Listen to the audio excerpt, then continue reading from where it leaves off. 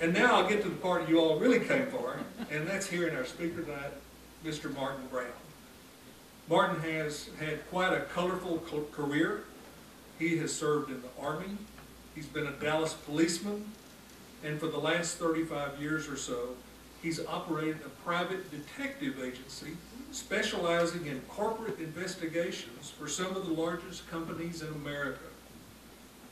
And now, somehow he has also found the time to write an excellent book about the great Glen Rose Moonshine raid, and is here tonight to delve into that story for us. So let's give a big Hood County welcome to Mr. Martin Brown.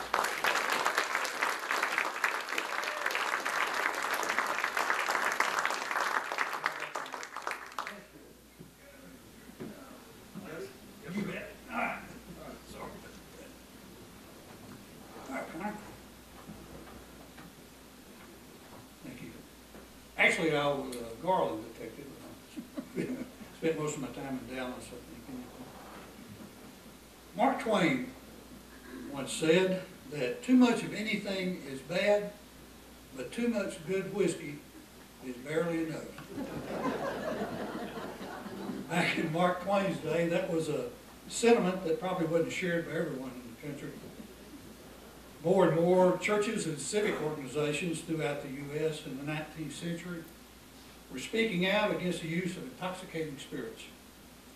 Organizations such as the Women's Christian Temperance Union and the Anti-Saloon League blamed the demon rum for creating a generation of drunkards, as they characterized it. They believed that wives and children were deprived of money that was going to the local saloons, that otherwise able-bodied workers were wasting away in drunken stupors. Well, their cause was picked up by the progressive movement that was sweeping across the U.S. in the late 1800s. Now, progressives believed that government could be used as a tool to regulate and change the social behavior of its citizens, or social evolution of its citizens. The consumption of alcohol and its effects on the fabric of a prosperous and orderly society was certainly within the purview of government, many progressives believed. One 19th century writer said, "The sphere of individual liberty must be shrunken. Indeed, if it cannot enclose all that lies within a man's skin." Many states had already passed legislation that restricted the availability of alcoholic beverages by the turn of the 20th century. Groups like the Anti-Saloon League, however, believed that the only way to eliminate the scourge of alcohol was to pass a national law that would end it once and for all. Well, of course, not everybody agreed. And soon the country was divided among two groups who came to be called the wets and the dries. Politicians began to take sides. Some even tried to hopscotch through the issue, attempting to appease constituents on both sides. Now, this was perfectly illustrated in a speech by a Mississippi legislator named Noah Swift, who went by the nickname of Soggy Swift. Must be a Mississippi thing. When asked by constituents how he stood on the question of whiskey, Soggy said, "If when you say whiskey you mean the devil's brew, the poison scourge, the bloody monster that defiles innocence, dethrones reason, destroys a home, creates misery and poverty, yea, literally takes the bread from the mouths of little children, you mean that evil drink that topples the Christian man and woman from the pinnacle of righteous, gracious living into the bottomless pit of degradation and despair and shame and helplessness and hopelessness, then certainly I'm against it. But if when you say whiskey, you mean the oil of conversation, the philosophic wine, the ale that is consumed when good fellows get together, that puts a song in their hearts and laughter on their lips and a warm glow of contentment in their eyes. If you mean that stimulating drink that puts a spring in the old gentleman's step on a frosty, crispy morning, if you mean the drink that enables a man to magnify his joy and his happiness and to forget for a little while life's great tragedies and heartaches and sorrows. If you mean that drink, the sale of which pours into our treasury untold millions of dollars, which are used to provide tender care for our little crippled children, our blind, our deaf, our pitiful, aged, and infirm, to build highways and hospitals and schools, well then certainly I'm for it. That is my stand. I will not retreat from it, and I will not compromise. There's an expression that's been used so much that it's kind of become a cliche, so I hate to use it, but it so captures the conditions by which the national prohibition of alcohol is coming together. It was a perfect storm. The progressive movement had put a president in the White House, Woodrow Wilson. Anti-drink organizations, such as the Anti-Saloon League, were gaining a greater hold on national political leaders. Women, who had largely backed the anti-drink movement, were demanding the right to vote, and it appeared that they were about to get their wish. That meant that a large voting bloc was about to open up, and male legislators knew that being on the wrong side of that vote would spell disaster for them.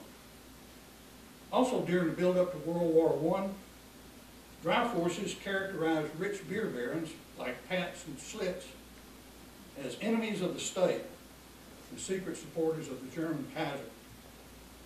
And returning soldiers, boys who had lost their innocence in war-torn cities in Europe, were coming home as men whose newly acquired habits needed to be controlled.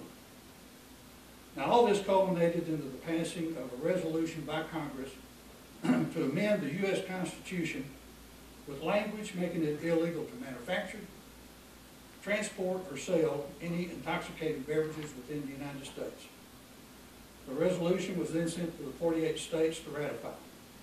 In January of 1919, in fact 100 years ago this year, Nebraska became the 36th state to ratify the amendment, thus giving a 2/3 majority of the states which was required to amend the U.S. Constitution. In short order, the Volstead Act was passed in November of 1919, which defined the terms and enforcement of the 18th Amendment. Although it bore the name of House Judiciary Chairman Andrew Volstead, it was largely written and introduced by Wayne Wheeler, who was the National Director of the Anti-Saloon League. Now, Texas had been flirting with prohibition since its founding.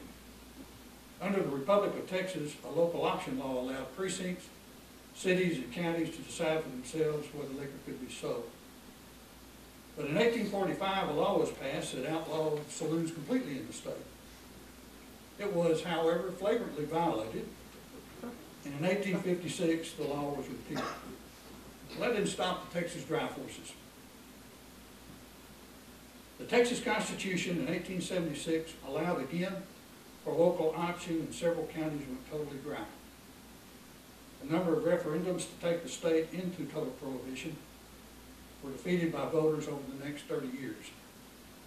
This was despite strong lobbying of lawmakers by organizations like the Anti-Saloon League. Now, all that changed in March of 1918 when Texas became the 8th state to ratify the 18th Amendment. National prohibition came to Texas a year later. In October of 1919, Texas passed the Dean Act, its own version of the Volstead Act. And whereas the Volstead Act called for a fine of less than $1,000 and a year in jail for violating its provisions, the Dean Act called for 5 years imprisonment for the first offense. Things are always bigger in Texas. Texas Prohibition's most ardent supporter, progressive Democrat Pat Neff, was elected governor the next year. Neff, a former McLennan County lawyer and prosecutor, was a strict Baptist who was instrumental in keeping the saloons out of Waco. He decided to forego the customary inaugural ball when he was elected, since he and his wife didn't believe in dancing. His opponent in the 1920 election said of Neff, "He is entirely too good for the soul-soiling business of politics, because he has never used either whiskey or tobacco, did not know one card from the other, and had never gone fishing." Well, it's certainly no surprise that Texas, a state that had voted down anti-drink laws over the past 30 years, was sharply divided over the 18th Amendment. In many places, thirsty Texans had little trouble finding a good drink of whiskey, while the local officials turned a blind eye. This was certainly included places with large German and Hispanic populations, places where alcoholic beverages were deeply ingrained in their cultures. And Neff wasn't going to put up with it. He told the leader of the Texas branch of the Anti-Saloon League that he intended to prod up any officials who were negligent in their duties. Neff had planned to rely on the famed and storied Texas Rangers to accomplish the task, saying 1,000 Rangers could be used to suppress lawlessness and bring to justice those local officials who willfully and corruptly refused to enforce state law. And never mind the fact that the state legislature had restricted the Texas Rangers to 20 Rangers for each of the 4 companies in the state, which made less than 100, but Neff made good use of what he had.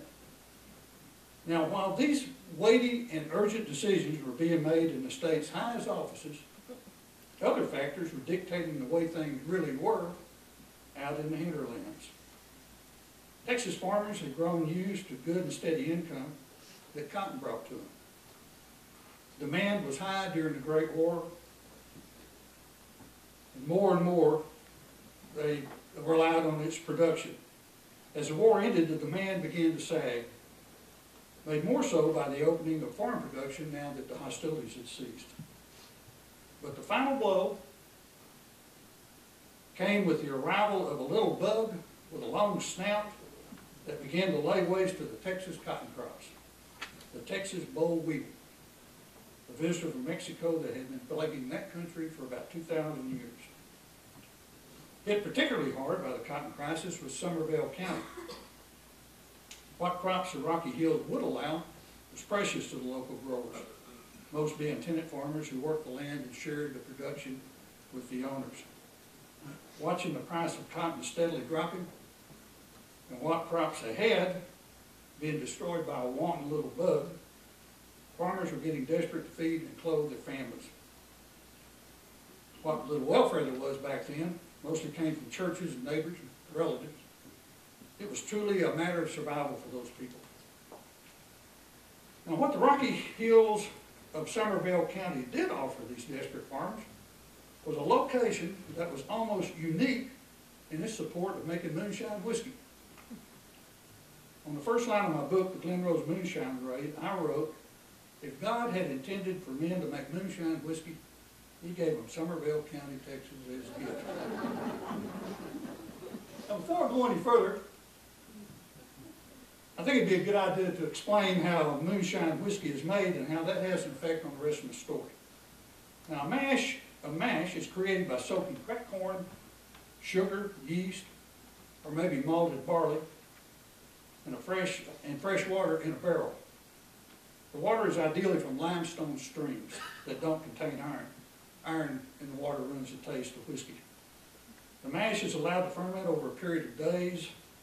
Eventually, the yeast will break down the starches in the corn. The sugar sort of supercharges the process.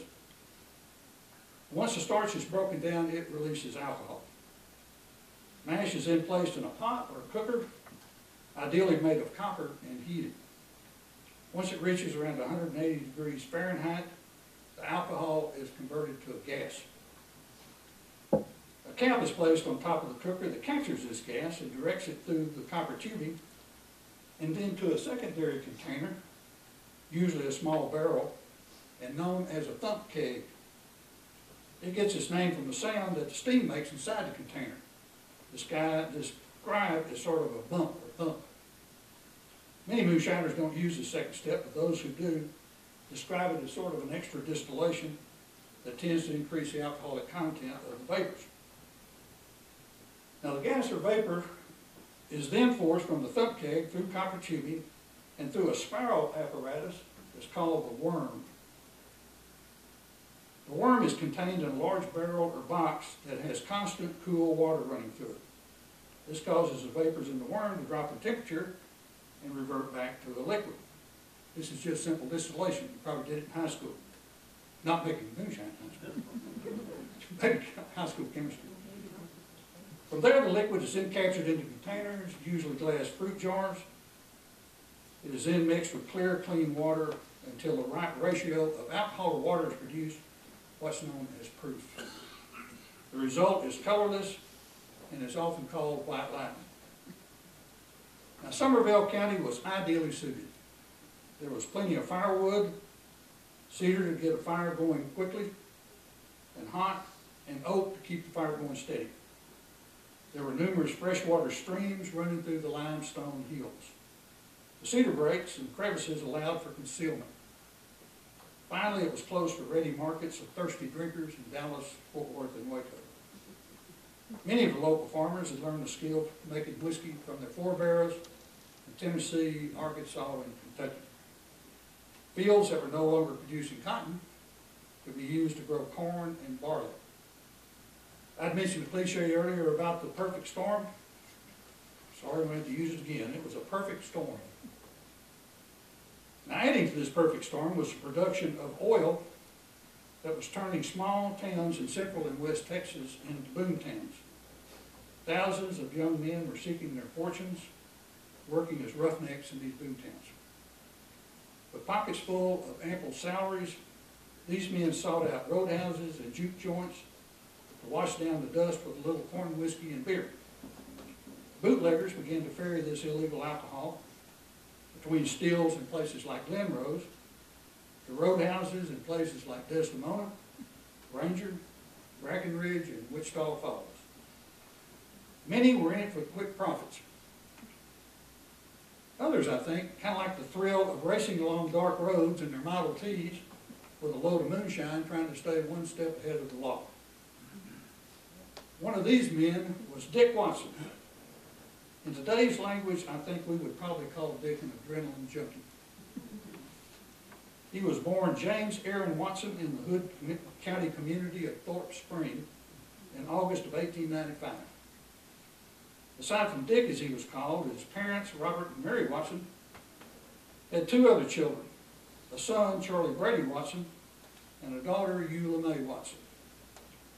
It was apparent from old family photos of Dick that he was tall, straight, and movie star handsome.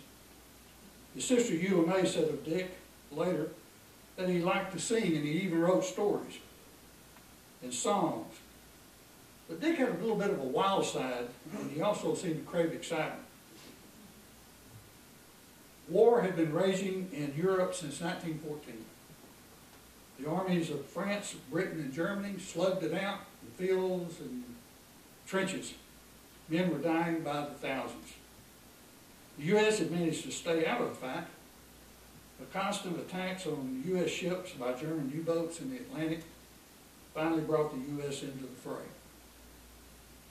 Woodrow Wilson declared war on Germany in March of 1917 and put out a call for volunteers to come fight the Army of the Kaiser. What was expected to be an enlistment of 1 million young men, however, turned out to be a dismal 73,000. Soon the Conscription Act was passed and draft notices went out. Well, Dick Watson didn't wait for a draft notice. The next month, in May of 1917, Dick voluntarily joined the 3rd Cavalry Regiment and was soon on his way to Europe. There his unit was absorbed by the 9th Infantry Regiment, and he found himself in several pitched battles, one of which was a campaign in the Meuse-Argonne. For their extreme bravery, the French awarded the 9th Infantry the Croix de Guerre. This was the highest award that the French could give to an Allied army. When the war ended in November of 1918, Dick volunteered to stay behind and serve in the Army of Occupation in Germany. He eventually came home and was assigned to Fort Travis in San Antonio to await being returned to civilian life. But after having survived pitched battles in Europe and the excitement of occupation in Germany, life at Fort Travis must have been boring to an adrenaline junkie like Dick. He eventually just walked away. The Army called him a deserter. Never mind the fact he just spent the last several years fighting battles for his country in Europe. The Army called him a deserter. Dick found his way back to Brackenridge, where he joined hundreds of other young men in the oil fields working on a pipeline crew. To avoid being arrested as a deserter, he took the name Joe Brady, using the middle name of his brother, Charlie Brady Watson. It wasn't long before Charlie joined him, using the name Charlie Brady. Together, the Brady brothers labored in the oil fields for humble oil, even showing up in the 1920 U.S. Census under the name Brady. Well, by now, Somervell County Moonshine Enterprise was becoming a big business. A popular Glen Rose doctor saw the need to organize these various stills in the hills around the county. He sought to coordinate production, set the price, and act as a go-between with bootleggers in Dallas and Fort Worth. He also saw to it that the local sheriff and the county prosecutor were getting their cut to look the other way. He made sure that local stores kept a constant supply of fruit jars and sugar, two necessary items that the Somervell County fields could not produce. It became what was later described by a Texas Ranger as the largest liquor syndicate in the state of Texas, and money was pouring in. But an operation that big could not go unnoticed for long, and soon it became evident that someone was making a lot of moonshine whiskey in Glen Rose. Hood County Sheriff Bud Lauren described neighboring Somerville as a damned eyesore and instructed his deputies to stop any vehicles coming out of Somerville and into Hood County at night. In nearby Cleveland, Johnson County Sheriff Andy Moreland was beginning to notice the excessively large amounts of sugar and large numbers of fruit jars that were being delivered by the interurban express train and picked up by transport drivers from Glen Rose. But it's when a large copper still was offloaded from the train that it became apparent to the sheriff that somebody in Glen Rose was making a lot of illegal whiskey. He confiscated the steel, which belonged to the owner of Glen Rose grocery store. Now, copper, for a variety of reasons, was the preferred material for the construction of steels, and moonshiners had to rely on shops in large cities like Dallas to supply these special items. Well, eventually all this began to reach the ears of Governor Pat Neff. Turning to his favorite means of enforcement, he sent Texas Ranger Captain R.D. Shemate to Somervell County to have a look around and report back to him. Well, Dick Watson was by now a familiar face at several of the Somervell County stills.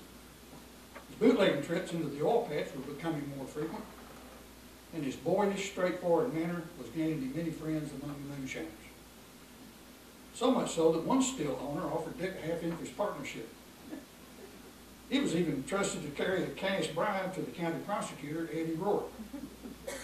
At one still site, Watson reported that there were 120 barrels of mash waiting to be cooked. The huge still consisted of two large wooden cookers with copper bottoms. They were situated on either side of a running stream, and water from the stream was flowing simultaneously through the two worm boxes. Watson figured that his bootlegging enterprise appeared to be solid for the foreseeable future. What he didn't foresee, however, was an encounter with a Hood County deputy sheriff. Now, having been instructed by Sheriff Lauren, Hood County deputies were closely watching the roads leading into their county from adjacent Somerville. On March 11, 1923, Deputy E.G. Thorpe noticed a new Model T heading into Hood County from Somerville and decided to stop it and have a look. Well, it didn't take him long to find Watson to load of moonshine whiskey.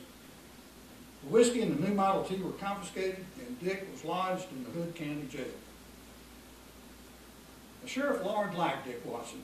He had known him since Dick was 5 years old and was well acquainted with his family. He once described Dick as the most truthful man I have ever talked to. But Dick was in big trouble. He was already under indictment for transporting illegal liquor in one of the oil patch counties. He was destined to 5 years in the Texas penitentiary for violations of the Dean Act. For the young war hero who had so far lived a life of adrenaline-pumping excitement, 5 years might just as well be a death sentence. Dick appealed to the sheriff for help, and the sheriff knew a way. The Anti-Saloon League, as part of their prohibition efforts, would subsidize special prohibition agents to work alongside duly sworn law enforcement officers. Sheriff Lawrence reached out to E.L. McCauley of the Anti-Saloon League, asking that Watson be given the job of special agent. Watson asked that the law enforcement agency he's assigned to be the Texas Rangers. In short order, Captain R.D. Shoemate was summoned to the Hood County Jail, and Dick began working with him to eliminate the Glen Rose, Moonshine syndicate. Well, soon Watson returned to the Steels in the Hills. This time he was the eyes and ears of the Texas Rangers.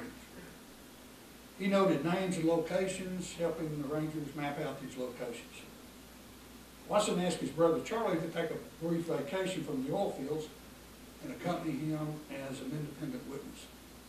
Captain Shoemate brought in Texas Ranger Marvin Burton to work with Watson. Burton was called Red, a nickname that became apparent when he took off his big Stetson hat. Burton was a former deputy sheriff in McLennan County and was known and respected by Governor Neff. Now, acting on Watson's information, Burton set about planning a coordinated raid that would take down the entire Somervell County liquor operation in one fell swoop. Captain R.D. Shoemate and Ranger Red Burton quietly went about amassing a small army of Texas Rangers and local law enforcement officers in the early morning hours of August 25th, 1923. They were broken up into teams with a ranger heading each team.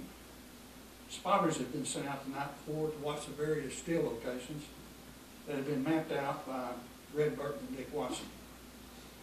Just before daylight, they struck.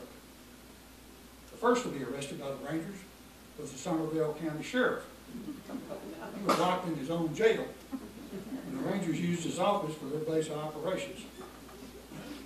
Soon, truckloads of broken up steels, bags of sugar, and jars full of illegal moonshine began to accumulate on the courthouse lawn. Curious town people stood in large groups in the town square, watching truck after truck stop, unload, and then head back out. Their curiosity turned to shock when law enforcement officers began to arrive with carfuls of their friends, neighbors, and relatives, people that they went to church with, people that they saw every day, all being led into the courthouse, clearly in custody of the law officers with them. Eventually the word got out and people came from all around to gawk at the spectacle that was unfolding in the town square of Glen Rose. Working from a list of names and locations, the lawmen spent all that day and into the next destroying steels, smashing up barrels of mash, and bringing in offenders. They only stopped briefly when ladies from the local church served the officers lemonade sandwiches. Once the raid started, many of the moonshiners headed for the hills, literally. At the end of the first day, over 30 men had been arrested, too many for the small Somervell County lockup. That meant that some had to be lodged in the Cleveland jail. As the sun rose on the second day, some of those who had fled the law officers the day before began to come down out of the hills and surrender. Eventually, just under 50 men were loaded up in a caravan of cars and were taken to Waco to be arraigned before a federal judge. This included the Somervell County Sheriff and the county prosecutor. Once the men were arraigned, they were placed in the McLennan County Jail. But they weren't there long. The president of the First National Bank of Glen Rose arranged for their bail, and all were released. Well, Governor Neff wasn't satisfied with seeing these men charged with violating the Volstead Act in federal court. He appointed a special prosecutor and instructed the Rangers to file the cases as violations of the Dean Act, which carried a much stiffer penalty, and were filed in state court, a mistake that would come back to haunt him later. Many of the offenders entered guilty pleas, most given a year in prison and a fine. Some, due to their advanced or young ages, were given suspended sentences. Some, however, chose to fight and hired batteries of lawyers to represent them. The trials started in September of 1923 in both Bosque and Johnson counties. Now, Johnson County was chosen since the Somervell County prosecutor was one of the defendants. And it was believed that an unbiased jury pool could not be found in Somervell County, a fact that would present itself later, by the way. Well, in the meantime, Ranger Red Burton and Dick Watson moved out to Navarro County and conducted the same type of operations in and around Corsicana, smashing stills and bringing in moonshine. Watson was working so closely with the Rangers at that time that he was even referred to as a Ranger in the local news coverage.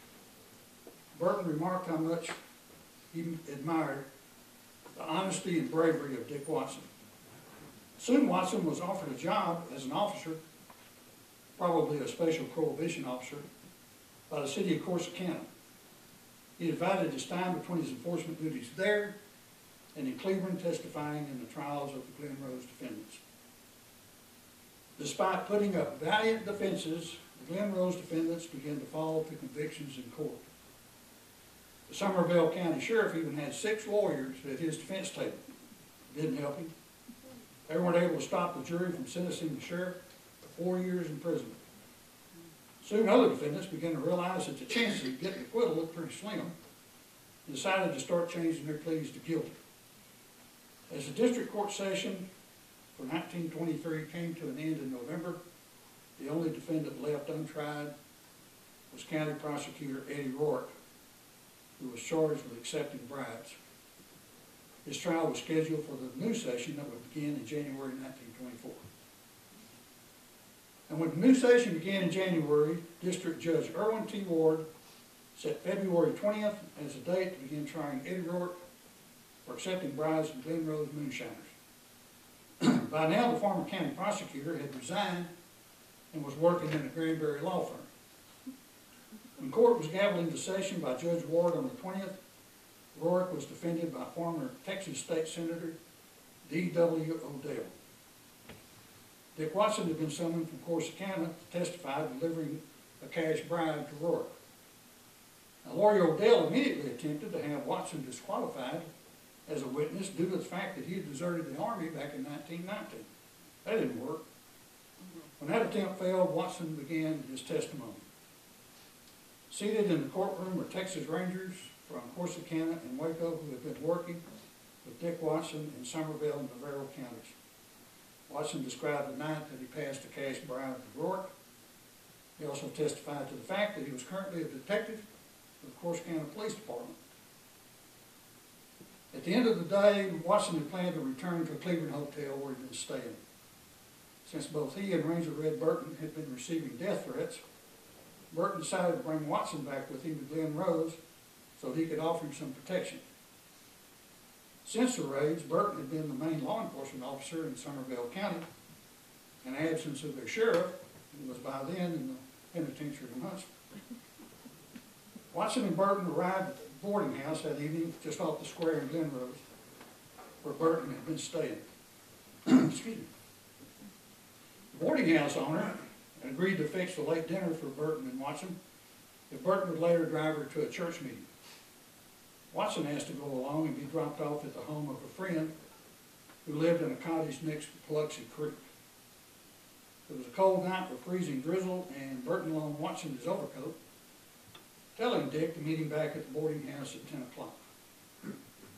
Burton drove his rounds through the county and then parked his car in a local garage and started his walk back to the boarding house. He was aware that he'd been followed throughout the evening. As he walked past the house on the way, he was called over to the porch by a man who had been sitting there. The man was a local doctor and a friend of Burton's and quietly told Burton that he was being followed. Burton told him that he knew, and he also knew who it was. As they briefly talked, the quiet of the evening was shattered by a shotgun blast from the direction of Paluxy Creek. Well, Burton knew right away that it came from the house where he had earlier dropped Dick Watson off and rushed over with the doctor right behind him. There they found that Watson had been shot to death. Watson's friend told Burton that he and his family had been visiting with Watson all evening, and as Watson was standing up to put on the overcoat that Burton had given him, he was struck with buckshot that was fired from the window across the room. Seething with anger, Burton rushed to the courthouse and to the office of sheriff, where he telephoned for additional rangers and area law officers to come to Glen Rose and help him hunt for the assassins of Dick Watson. Burton found tracks to indicate that the shooters had arrived by driving along the muddy creek of the Biloxi and then walking up to the cottage. Tracks in the mud outside the cottage indicated that there were 2 shooters. As other officers arrived, suspicion began to fall on 2 sets of brothers and the town doctor who had organized the Moonshiners 2 years earlier. Once arrested, the suspects were separated and lodged in different jails, including Dallas and Fort Worth. Attorneys appeared at these jails with writs to release the suspects, only to find that they had been moved and were 1 step ahead of the release papers. All the while, the officers were attempting to get the suspects to confess. When I was a young detective, we called that the East Texas Railroad. Don't do that anymore. While this game of tag was being played out, Dick Watson was being eulogized through the state. One came from the Adjutant General of the state of Texas, who commanded the Rangers, citing Watson for his bravery and service to the Texas Rangers in the state of Texas. Public praise also came from the prosecutors in Cleveland. In a published statement, these prosecutors said of Dick, "There was not in all of Texas a man who was more honestly, earnestly, and fearlessly fighting to eliminate moonshine whiskey and the terrors which attended." Now, in the meantime, Red Burton got a curious visitor.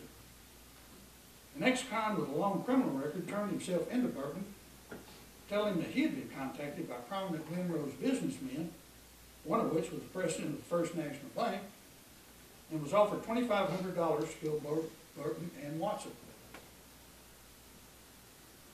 Knowing that killing the Texas Ranger would get him a swift trip to the newly installed electric chair in Huntsville, the ex-con decided he wasn't going to do it. When he heard of the shooting, he decided he better come forward and tell what he knew, in case he was connected later with the shooting. Burton believed that had the doctor not stopped him that night, he too might have been ambushed and killed. The ex-con also told Burton if he planned on indicting the suspects in Somerville County, he wasn't going to be successful.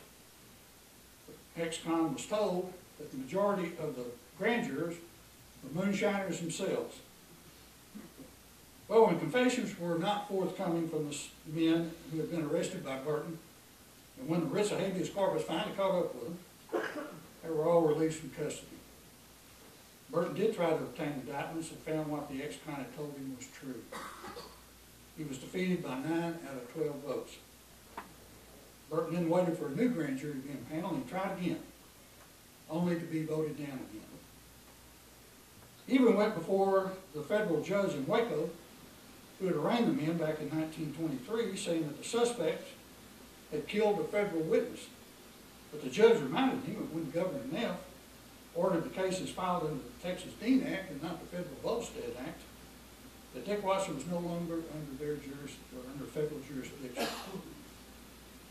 From my examination of Red Burton's personal notes in the Texas Ranger Hall of Fame, I believe he was certain in his mind who killed Dick Watson that night.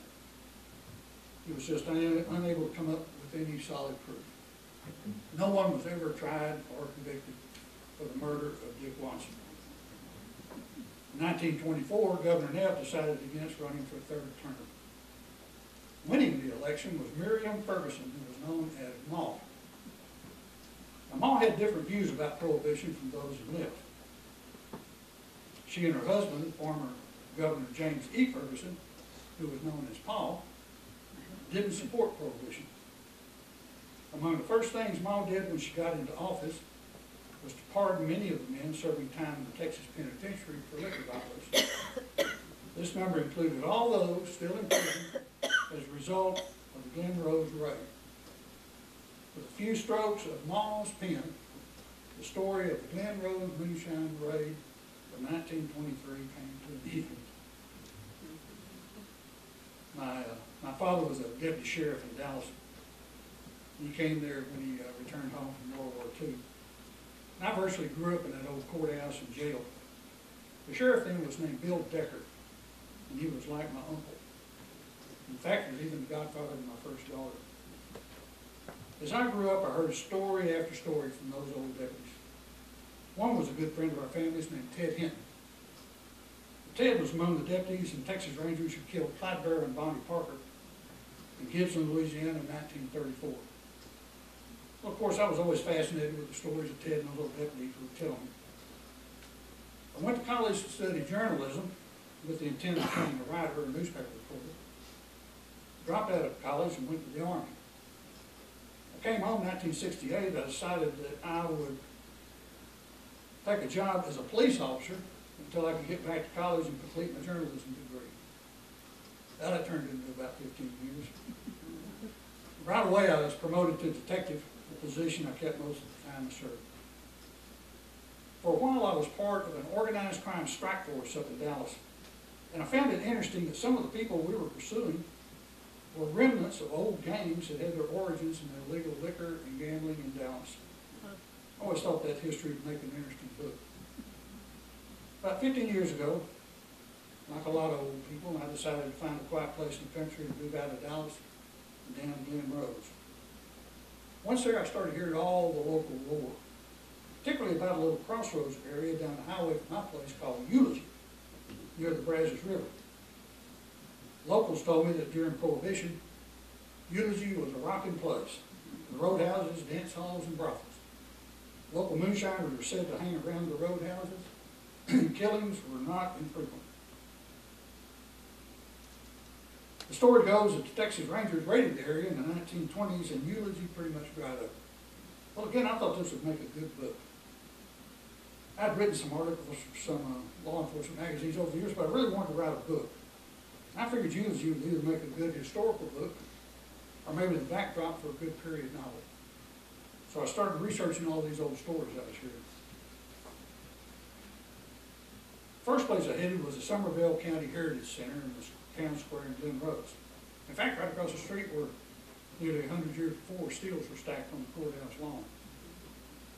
The historian there was very friendly, and when I told her I was interested in the history of Eulogy, she started to pull books off the shelves and stack them on the table in front of me.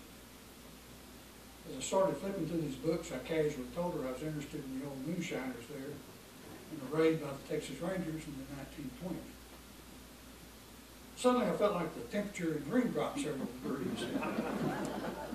All of a sudden she wasn't quite so friendly. She told me that others had tried to write about those incidents and found that local people wouldn't talk to her. In short, she discouraged me from doing any further research on the subject or writing anything related to those incidents in the 1920s.